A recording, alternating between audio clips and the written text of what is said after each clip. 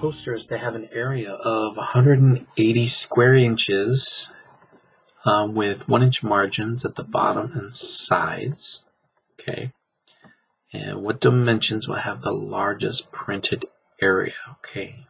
All right, so draw a picture. What do we got? We've got frame. Okay. And we got to have the area has to equal that. Got 1-inch margins at the bottom. Okay. That's feet. And then 2-inch at the top and size. Okay. Okay, so it looks like that. And so once you do one of these, you can kind of like pick up on exactly what you need to do. They're always kind of weird to set up at first, but if you just do one, they kind of, let me move this out of the way here. They become kind of simpler, you know. You can pick up on the pattern here.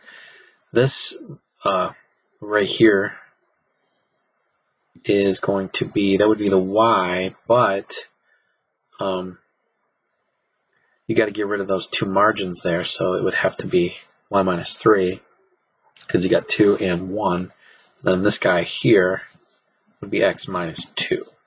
Okay. All right. Now, excuse me. So we know that the posters, they have an area of this. Okay. So what we need to do is the area, printed area, is what we're going to actually, what does it say? It says maximize, right? So the printed area is actually going to be length times width. So the length times width, and that actually is X minus 2 times Y minus 3. Okay, that's what we're trying to maximize, but we got two variables, so we're going to use this fact right here to, remember I said minimize probably, we're maximizing the largest printed area.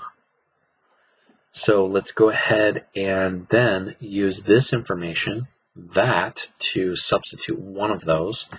It doesn't matter which one, but we just know that when we multiply them, their product has to be 180. So, I don't know, let's just derive X. So let's go ahead and just solve for Y. So Y is going to equal 180 divided by X, and then now this Y is going to change. So our new equation will be now a function in terms of X. So X minus 2 times 180 over X minus 3. Okay?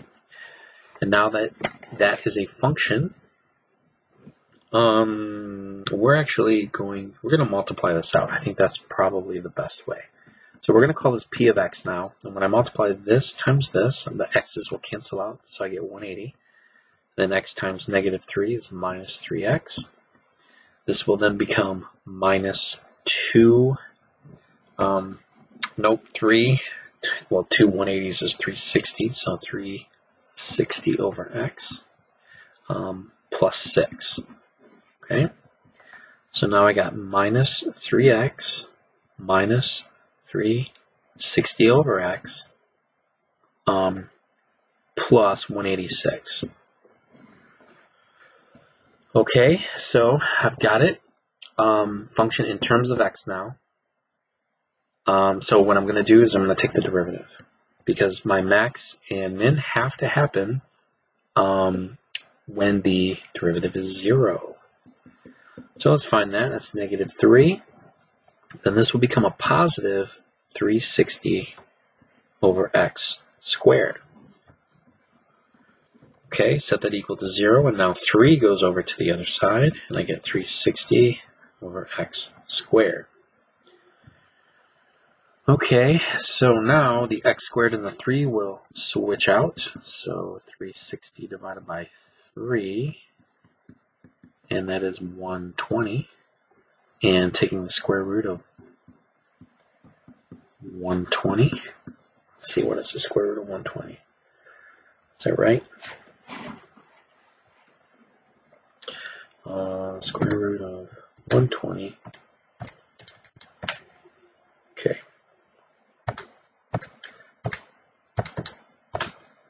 Okay, so square root of 120 is about 10.95.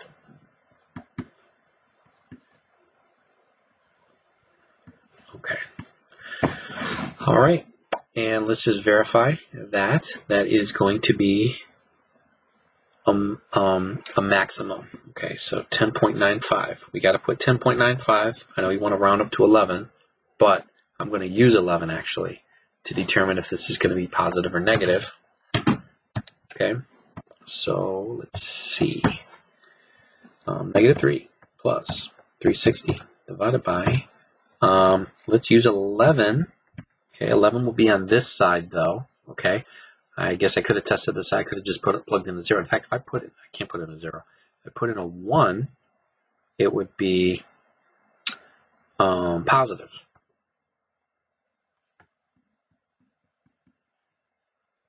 Increasing.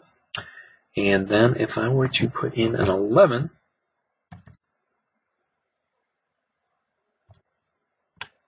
it's negative, just barely negative. So that is negative. And there we go. That is a max. Okay, so we have verified that that is a maximum at 10.95. And so with that then, all I got to do is figure out what my y-coordinate is. So I know that this times the y-coordinate has to equal 180. So now I can just do that. 180 divided by 10.95. Y equals 16.44. All right. And I do believe that's it. That's all you needed. All right. So moving forward, let's do number 9, and then 10 will be its own video. That'll be the last one. The graph of the derivative is shown here. Okay. So what we're doing is we're sketching f of x. So this means that this f of x, there's plenty of, this is a sketch. So this thing could be anywhere as long as it's kind of up or down. It doesn't matter. But the slope should be generally pretty close. Okay. All right. So try to get those slopes the same, but I just want you to know that if somebody wrote it up here, their sketch up here, it's possible. And then if somebody wrote it down here, it's still good. Okay. All right. So this is the derivative. So we got to kind of think, and I know you guys you might want to do this thing here, right? You know, you could draw a little sketch thing. But this is a basic one. This is like, I know that this is a constant slope, okay? If the slope is 2, that means that the original function had to have been a line because the derivative of 2x equals 2. So for it to be a constant, that means that this guy would have to be a line, okay? So I'm going to start this in pencil and then I'll commit to pen in a second. But all I need is a slope of 2. So 2 would be like this steep. So we're going to go start here.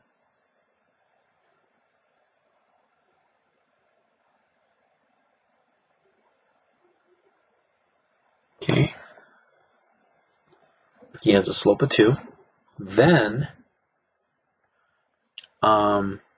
he is going to, now here his derivative is a line, excuse me.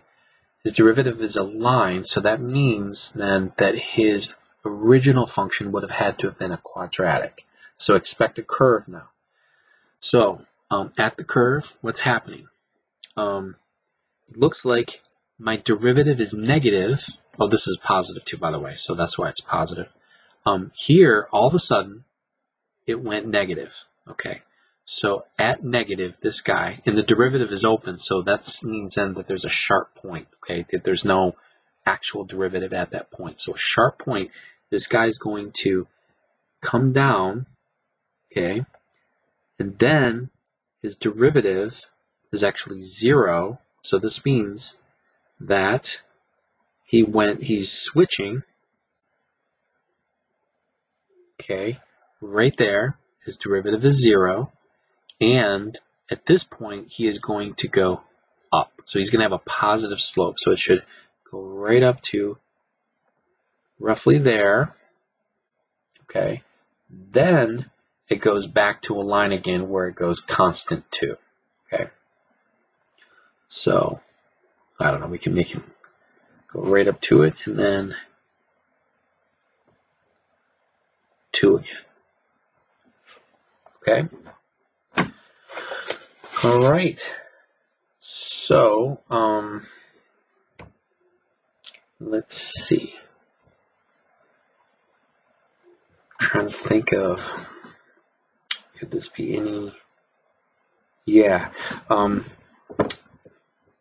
This could also kind of look like this.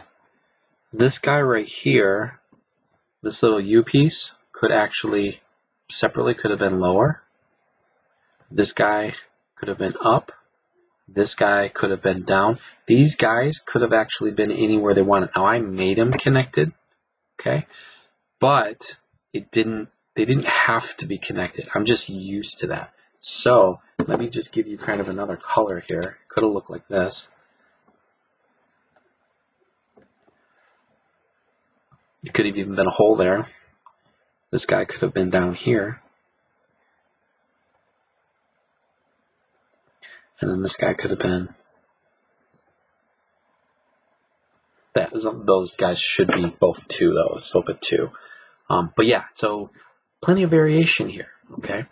So for the test, I'll just be looking for that, okay? Like, I like to just keep them connected because continuity appeals to me, all right? And we're at the 12-minute mark, so we'll stop there, make the last video for the last guy.